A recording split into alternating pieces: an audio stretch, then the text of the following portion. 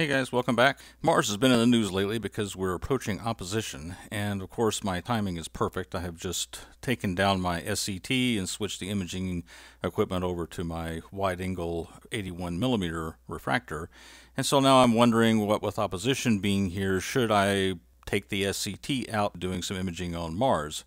What's the big deal with opposition? Let's take a look. All right, so what is opposition? I think you probably, if you're watching this, you probably already know what opposition is, but I'm going to define some simplifying assumptions here so that we have this going forward in some of the little calculations we're going to do. First of all, we have the sun, of course. I'm going to assume that the Earth's orbit and Mars' orbit are both circular and centered on the sun, which is obviously not quite correct. But then we'll put the Earth at 150 million kilometers away from the sun. That'll be its orbital radius. And as of the 2020 opposition, Mars is about 62 million kilometers away from Earth, and that occurred back on the 13th of October.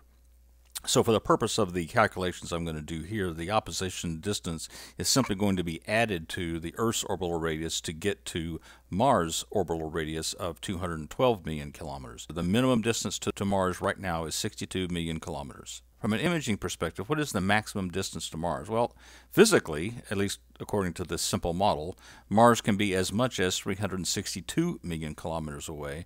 However, we can't really see Mars because the sun is right in the way, and so naturally, if you're looking up towards Mars, you're looking through the sun. So you're not going to see Mars when it's at its farthest point.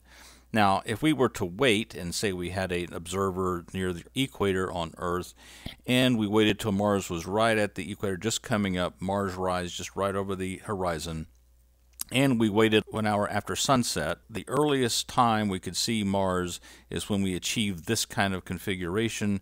And yeah, you might be able to see Mars on the horizon, but you probably wouldn't want to image Mars because it's looking through a lot of atmosphere. Keeping on with this very simplified version, if we wait till Mars is about 30 degrees above the horizon, then Mars is about 290 million kilometers away from the Earth, probably at a time when we might want to actually start imaging Mars. Now 290 kilometers is quite a bit when you compare it to the 62 million kilometers that we're at right now. How does distance between Earth and Mars affect what our images look like? In my case, when I'm doing planetary imaging, I'm using the ZWO ASI 120 MC. It has a small sensor, but that's okay. These are small targets, and the pixel size is 3.75 micrometers square. And I'm using my SCT C9.25 along with a 2x Barlow magnification lens. And that brings my effective focal length up to about 4,500 millimeters. If I want to extend this model out to the distance of Mars, a very large distance d away from the imaging pixel here on Earth, how big is that imaging pixel when we map it onto the surface of Mars? And in particular, right now with Mars at opposition, we just take the distance, the opposition distance of 62 million kilometers divided by the focal length, what's your units, and multiply by the pixel size of 3.75 to scale this linearly, scale this pixel size up to what it would be at distance d, or a long distance d away from the Earth.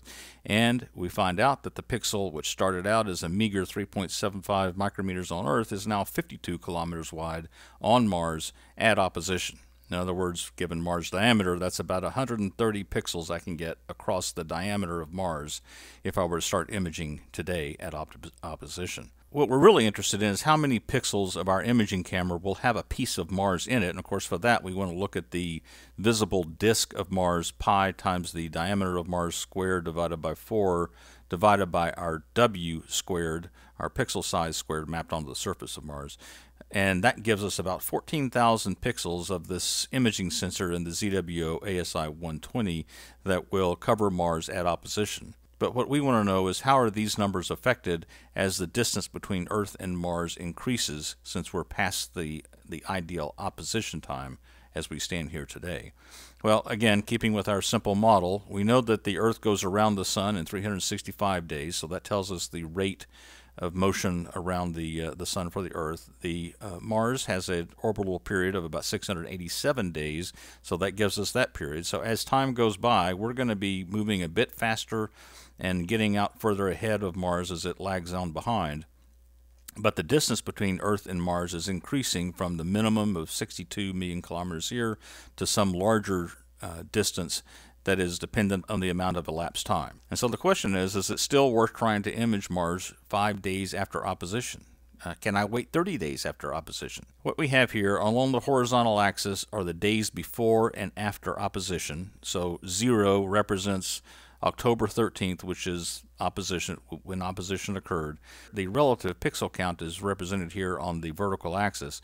And for the pixels across the width of Mars, the diameter, you would look at the red curve. And so you can see we have the maximum number of pixels across the diameter as of October 13th, and then it falls off as the Earth moves away from Mars, moving along its orbital path.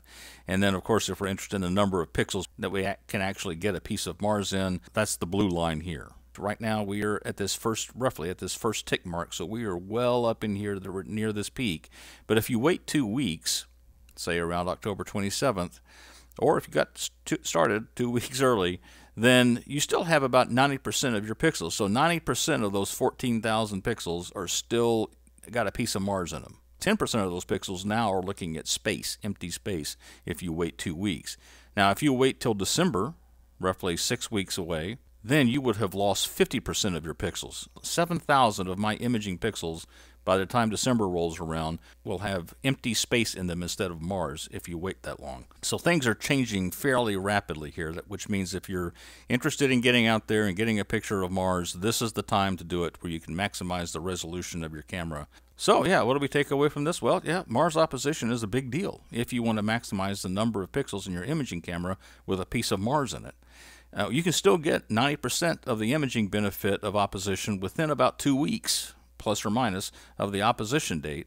So it's not that critical, but you do need to act fairly quickly, because if you wait more than 6 weeks, then you've lost more than 50% of your imaging pixels. If you missed the 2020 opposition, well, you can just wait another 26 months or so and try again. But keep in mind, opposition distances do vary, and the 2020 distance is maybe not the shortest, but it's pretty short. It's a good opposition distance. So for you planetary hunters out there, get out there with your high magnification telescopes and fill up those pixels, because they're falling off the board pretty quick.